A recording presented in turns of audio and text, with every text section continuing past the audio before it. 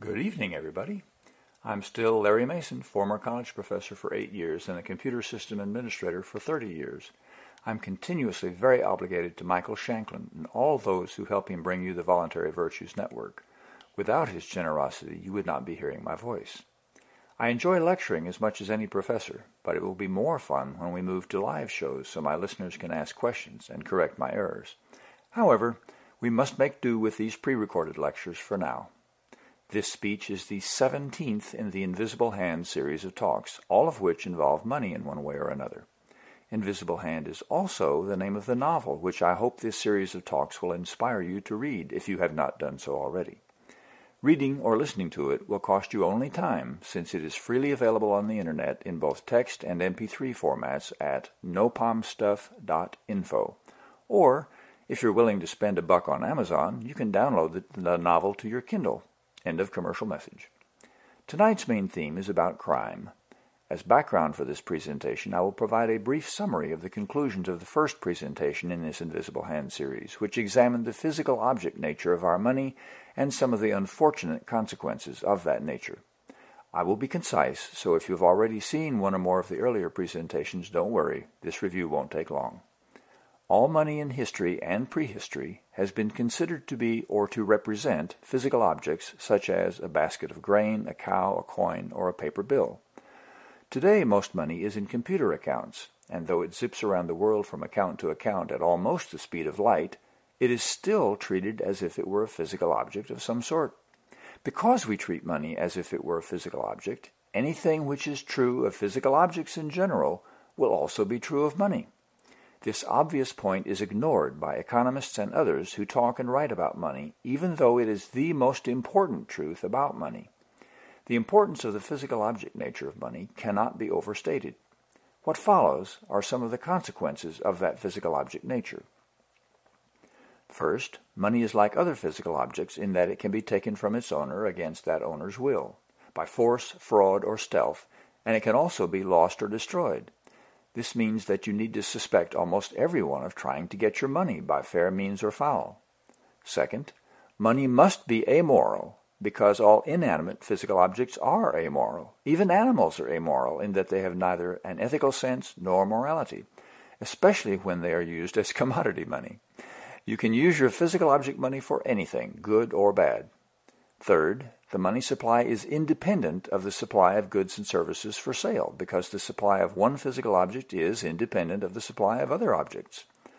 Fourth, money falsely simulates a zero-sum game in monetary transactions, because the money gained by one party must be lost by some other party or parties. Money makes us think that other people can gain money at our expense, and that we can only gain money at their expense. It makes us treat others as if they were competitors, rivals, opponents, or even enemies. Fifth, money is almost impossible for a society or nation to control. In every nation that attempts to limit, regulate, or tax trade, a black market comes to exist, and organized crime flourishes in all nations. Sixth, money transactions are two-party interactions. Two-party interaction is inherently unstable, because if one party gets an advantage in power, such as having more money, the stronger party can use that power to gain still more advantages. This is particularly true of money. The old saying, "them as has gets," is true. Possession of money does make getting more money quite a lot easier. Naturally, the weaker party in such two-party interaction will eventually want to end the interaction. Thus, the relationship is unstable. Keeping that review in mind, let's consider crime. Before the development of government, there was no crime. There were things one was supposed to avoid doing and things one was obligated to do. There were customs and taboos and such. But there was no law, and there was no crime if we consider crime to be actions in violation of law. There was sinning, and there was getting a bad reputation. There was even being excommunicated, shunned, or driven from the group and refused all aid and comfort. But there was no crime. There were governments for thousands of years before any laws, as we would view them, were propounded. There was no mechanism to create or enforce laws for thousands of years after governments appeared. In those times, governments ruled by decree or by command. You may have noticed that the Old Testament provides the 10 Commandments, not the 10 ordinances or the 10 laws or 10 statutes. One of the main differences between government during that period and government today was that there was no writing, and so no history, and therefore laws could not be written. And when writing developed, the idea that the law somehow existed separately from the will of the tyrant or king or high priest took quite a while to be discovered. In many times since these earliest written laws, government has become simply a matter of demanding obedience to whatever the ruler decided. The Dark Ages seem to have had this kind of government, so for most of the time humanity has suffered and enjoyed government, crime was a nebulous concept. And in most of history, the law mainly concerned itself with one's relation to the state rather than with interaction among private individuals. Such actions as theft, assault, rape, and murder were considered to be private. The victims of such actions or their families were expected to seek redress on their own without recourse to the state. You may be familiar with the idea of compensating the family of the murder victim by a payment of money. So theft, assault, rape, and murder in those nations were not crimes, but rather wrongs done to persons and to be dealt with without the interference of the state. As centuries passed, in some lands, the state would provide courts to settle such disputes. In the West, common law developed. This brought the modern concept of crime as being not just an attack upon the person or property of the individual, but also an attack upon the state. Though the state's courts at first were ad hoc rather than being permanent establishments, the use of precedent resulted in some consistency, and one could have some idea of the expected outcome of particular cases. There have been many relatively recent, with recent being the last 400 years or so, attempts to justify on some basis, usually religious or moral, the existence of various laws, or to argue against some law or laws. Here in the U.S. and the West, we have an idea of natural law. Now, natural law is not what a legislature produces or tyrants decree. Natural law is something independent of the state in the sense that it exists whether a state exists or not. Natural law is discovered, one might say, through the use of reason and the analysis of human nature. By our use of reason, it is maintained, we can discover what the law ought to be. My own personal opinion is that there is nothing at all natural about law. It seems to me that law is purely a human construct created to justify certain behaviors we would like to require of others. But since natural law and the law itself is of the human mind, I will ignore whether the law can be natural or not. Those who espouse natural law justify it on utilitarian or ethical grounds. That law which is good law has good consequences, or is useful in achieving order and peace for the public. That law meets the utilitarian criteria. The law which supports and enforces some ethical system or religious system meets the ethical grounds. Usually, it doesn't take much rationalizing to hold that enforcing some morality also is the utilitarian thing to do. So the natural law exponents judge the law as valid or invalid on these utilitarian and or moral criteria. It comes as no surprise, therefore, that the concept of rights is very important to natural law exponents. In the times of kings, it was the rights of those kings, which in some cases were believed divine, were most important, and the rights of individuals were ignored or denied altogether. In modern times, the rights of individuals are extolled, and the rights of those few kings and queens who remain are largely ignored. Democracy probably has a lot to do with that. If the voters select who is to rule, it's only natural that the talking points of the politicians would reflect individual rights, since those would appeal most to the voters. In the time of kings, the kings made such law as there was with the intent to make things easy and pleasant for the kings. Thus, treason was stringently punished in a most public manner. But today, opposition to those in power in a democratic, that's with a small d, government is expected and hardly punished more than a reduction in rewards.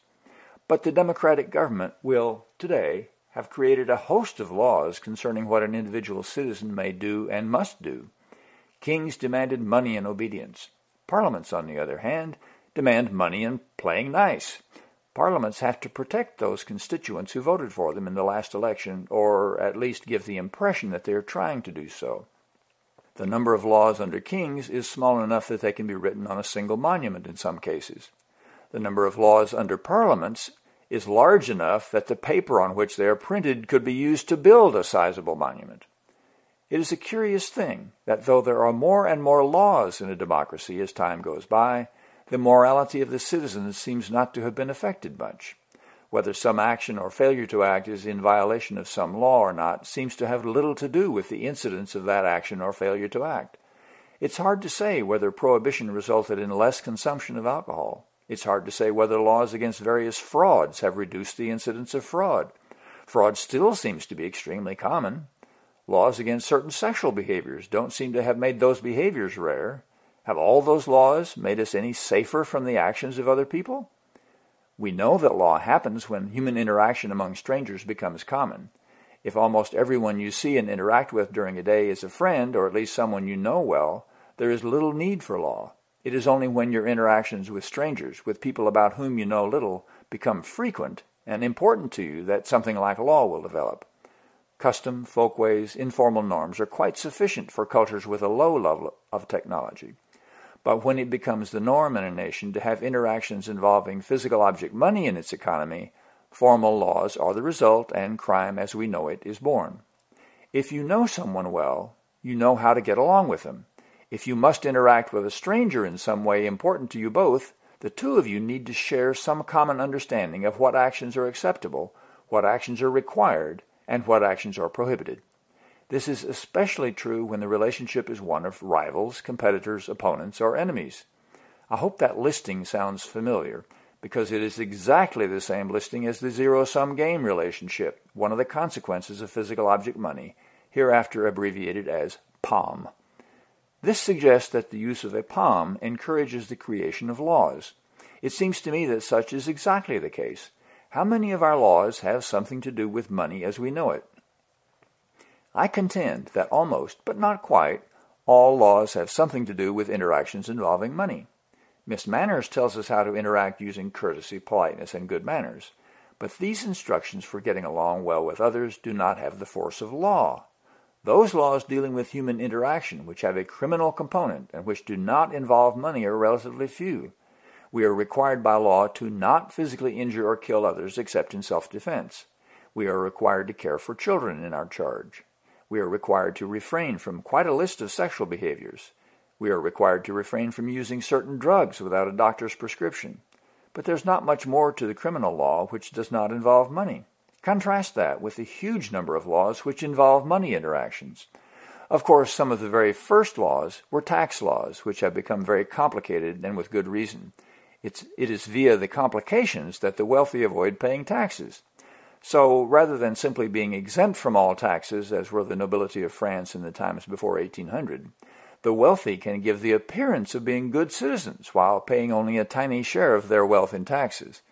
It's only human. You'd do the same thing in their place. The temptation to pay a minimum amount of taxes would be overwhelming. Tax laws are also some of the most violated laws on the books. It is a rare person who has not violated the tax laws, in part because they're so complicated, but also because it's so easy to do. With everyone paying taxes, the difficulties of enforcing those laws are huge and would cost a large amount of money. Of course, enforcement would also involve violations of the law in bribery and other forms of cheating by those who are employed to enforce the tax laws. I believe it was Winston Churchill who said that there are two things you don't want to know how they are made: sausage and laws. To a considerable degree, crime is more a product of the making of laws than of utility or morality. In other words, some behavior is a crime mostly because it's against the law, rather than because that behavior is immoral, or because things work better with that behavior being suppressed by the state. The public generally will come to view criminal behavior as immoral just because it's illegal, and will likewise come to view any legal behavior as moral. This is putting the cart before the horse, of course, but that's how people tend to justify their feelings and positions on various political issues. Because of the way that laws are made, we get a lot of law that is justified on one set of grounds, but motivated on a completely different set of grounds. That is, legislatures enact laws to please their big money supporters. The big money supporters lobby for laws to protect their wealth and help them gain still more wealth. It's human nature to do so. POM motivates such behavior and provides the means to bring about such lawmaking. Therefore, all POM economies will have laws which favor the wealthy, and legislators who become wealthier for having passed such laws. For a good understanding of what goes on in the making of laws in the U.S., I recommend the biography of Lyndon Johnson by Robert Caro. It's a 4-volume work so far of a planned 5-volume series, but almost any one of them will provide an accurate look at what goes on behind the scenes in politics during the creation of laws. It's enough to shake your faith in democracy and appreciate why Churchill said that democracy was a terrible form of government. It's just that every other form is worse. But as I said before, we need those laws to govern interactions involving POM. Without them, the contending parties rely less on fraud and resort even more to force. The Dark Ages had little government and a lot of force. Those who had the power oppressed those who did not have any. It was direct, face-to-face, and brutal. It's much better to be a victim of fraud. You'll live longer and in better circumstances being defrauded than you will being mugged. Life as an actual slave is worse than life as a wage slave for a major corporation. Life as a coal miner is pretty dangerous and difficult, but it was far worse before laws concerning mine safety were enacted. So we may well chafe under the laws as they are today, and we may well oppose such oppression as the laws provide. But without law, without the peace imposed by the force of government, things would be even worse. Now, as is my practice in this series of lectures, I will point out that things we don't like about the law are a product of the physical object nature of our money, and that things would be much better with a non-POM. I have already noted that the false simulation of a zero-sum game interaction in money transactions using POM creates a relationship of competition, rivalry, opposition, and enemies. But I can add to that the fact that POM is amoral, which allows it to be used for immoral purposes, as in creating unfair laws and using immoral means to promote unfair laws. We should also note that POM use is uncontrollable, so that the nation, the law, and the society cannot prevent its being used in immoral ways. And finally, that two-party interaction instability generates big money interests with POM, which have the power to shape law to their liking. These are obvious. I hope that those who have been regular listeners to this series were way ahead of me in that listing of how POM promotes bad law. But there's far more to the effects of POM on the making of law than that. You remember that I noted that the law, even with all these bad laws in the mix, was necessary to provide order to some degree and reduce the use of force in economic interaction. When one plays a game, it's no fun if one of the players is cheating. The cheating winner has not actually won the game, since by not following the rules of the game, the cheater was not playing the game, but doing something else altogether. The cheated loser has not only not won anything, but has been made an enemy, an opponent in reality rather than just in the context of the game. That cheating goes beyond the game and is an attack on the relationship between the two people. When POM interaction takes place, the zero-sum game simulation goes beyond the context of economic interaction whenever one or the other parties to that interaction cheats in some way. Changing the law to benefit one or the other parties is one means of cheating, but there are far more ways of cheating that POM makes available. Remember that two-party instability? The relationship between employer and employee is a two-party interaction. The employer has the advantage and can use POM to gain still greater advantages. Laws against union activities is one way to increase that advantage. Contractual fine print is another source of advantage. In fact, the marketplace is riddled with force and fraud, both legal and illegal. So POM creates relationships which encourage actions which harm other people. We expect strangers to be our enemies and to try to harm us, at least by taking our money, and perhaps worse. One of the justifications for our lack of gun laws is so that everyone can be armed to defend themselves, and one of the main motives for those who might attack us is to take our money. But the law is not very effective in controlling behavior. Much of the law is simply ignored by both the general public and the enforcement agencies. The law is so vast and so complicated that we can know but a tiny fraction of that law, and for the average person, even much of what we think we know is probably wrong. Therefore, those parts of the law that do get enforced are applied capriciously, inconsistently, and are applied mostly to those who are powerless. This is all a product of POM. Now, let's see what a difference a non-POM would make. With a non-POM, the mutual interdependence of human beings is emphasized. If one person benefits, others also benefit. If one person suffers, others also suffer. Therefore, the behavior one would expect from strangers would be help if we needed help, support if we needed support, assistance in the accomplishment of our goals, protection from threats of all kinds. Since most of criminal law with a POM is due to POM being taken from persons against their will by force or fraud, those parts of criminal law could be ignored with a non-POM, since the crimes could not happen. Since fines and monetary court settlements would be impossible, those aspects of the law would also be ignored with a non-POM. Taxes would cease to exist, so that body of law would be irrelevant. So the opportunity to commit criminal acts would be greatly reduced, even if one were looking for a way to commit a crime. Moving on to the creation of laws, there would be no big money involved in shaping the law. There is no means by which a non-POM can be used to lobby a legislator. The wealthy cannot hire anyone using a non-POM. A legislator supporting the passage of a law which resulted in more harm than good would lose far more future income than any bribe could offer. But even if such a law were passed, it would not be enforced in any non-POM system. Finally, the legislature has no non-POM and has little or nothing to do with the economy, so almost no motive would exist to even attempt to lobby a legislator to pass a bad or oppressive law. The legislature would have almost no power beyond that of recommendation or suggestion. The remaining law that would be enforced would be concerning such things as assault, in other words, actions which harm other people in some way. Such actions would result in less possible future income for the person who committed such actions.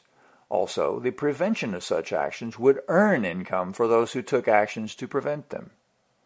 Such actions would reduce further income for all those who aided the person who committed those actions. So, if you provided the gun which was used to harm rather than protect someone, your future income would be reduced.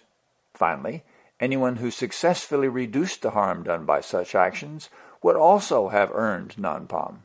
As a result of this context for action, of this set of circumstances, the only reason why one might choose to harm someone else would be due to some kind of insanity, whether temporary or impermanent.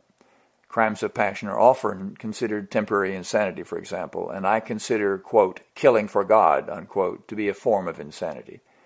The common motives which tend to lead to crime today would no longer exist. There's no reason to make a law if virtually everyone is trying to avoid harming anyone else.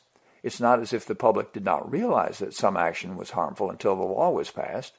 That only requires education, as in the case of seatbelts and smoking. It does not require making some action into a crime.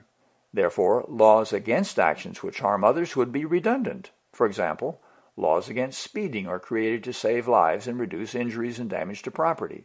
Yet when I drive on the highways and streets, I see that most of the vehicles are going faster than the speed limit. The law has not prevented speeding. But the law has made possible the existence of speed traps, whereby local governments are able to reduce taxes by imposing fines on travelers. To prevent deaths, injuries, and property damage with a non-POM economy means other than law would be utilized for attaining those ends.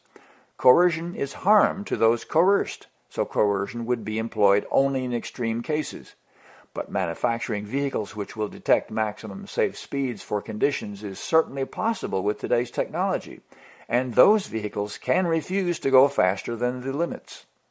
Drivers under the influence of some substance can be detected by the vehicle, which will refuse to be driven by a sleepy or otherwise distracted or bewildered driver. Yes, these technologies might well be employed if required by law in our current economy, but with a non-POM, they would be put in place as soon as tested and found practical, and would be made available and installed on all vehicles as soon as possible. Anything which improves safety would be applied without being required or forced. If it was considered a necessity, the user would not be charged for the upgrade. You will perhaps have noted that the law concerning crimes against property and crimes against the person can be somewhat complicated. But even so, the law must often ignore the context within which a violation has taken place. Also, the law comes complete with coercive penalties and punishments. So the law is often a source of injustice, as when a person defends themselves from unlawful assault by a police officer and is thereby guilty of resisting arrest or some such law. With a non-POM, each incident, each case in which a person is harmed, is judged on its own unique merits and features. Everything that can be taken into account is considered, and every effort is made, not only to render justice, but also to minimize harm to people. Putting the mother of small children into jail is rarely the best course of action under the circumstances. There are almost always less harmful courses of action to deal with the situation. With POM, the law often ties the hands of the court and the criminal justice system. With non-POM, there is no such requirement. The only rule with non-POM is do the best thing for this situation with all its ramifications, regardless of previous cases or precedents of a similar nature. Finally, we arrive at the most destructive kinds of crimes, those which go under the heading of organized crime. I prefer a broad definition of organized crime. I think everyone includes such things as prostitution, gambling, illegal drugs, loan sharking, and protection rackets within the general concept. But I like to also include activities such as price fixing, money laundering, moving profits offshore, pollution, environmental destruction, suppression of innovation, and the massive frauds practiced by the large corporations. Just because some big money interests use their power to bend the government to their will does not make their activities any less harmful. With POM, such crimes are standard operating procedure. They are as old as government, which means their origins are in prehistory. But they are also the most damaging of crimes in the damage they do to the economy and to the social order. The disruption to the economy of the world produced by the mortgage fraud crimes of the last decade gives a hint of the scale of these crimes and of the harm they do to the fabric of society. The efforts of organized crime to control politics is apparent in the massive amounts of money involved in our elections in the U.S. The resultant political disorder and ignoring of our real problems threatens our continued existence. Mother Nature will present us with a number of challenges over the next century or so, and we will be ill-equipped to meet those challenges due to organized crime. With non-POM, organized crime is impossible. At the street level, there's no way to get paid for illegal drugs or sex or to gamble for money. Extortion doesn't work when the victim cannot turn over the cash. Illegal organizations cannot pay their members or divide the loot when POM is not available. So both the means and the motivation for organized crime is simply non-existent with non-POM. Without having to lift an enforcement finger, organized crime will simply wither and die over the course of a few weeks from the transition to non-POM. Businesses which today depend upon fraud for most of their profits will dissipate with their employees quickly turning to other work. Banks, insurance, and the stock markets will no longer function since their reason for being will no longer exist. Harmful agricultural practices will lose earnings and fade away. Non-POM cannot be used to advocate for one candidate or another, and there's no motive to use non-POM to gain money from the government since the government has no money. The consequences of the elimination of organized crime over the course of a couple of years would be stunning. Even the streets would have far fewer potholes. The slums would have disappeared. The first Tuesday in November would be just another day for most people. Even the food available in the grocery stores would be different. People would be healthier and construction activities would be commonplace. Daycare would be available to all the children, none of whom would ever have to go hungry. Of course, if you currently make your money from organized crime activities, remember that you too are a victim of organized crime in more ways than you know.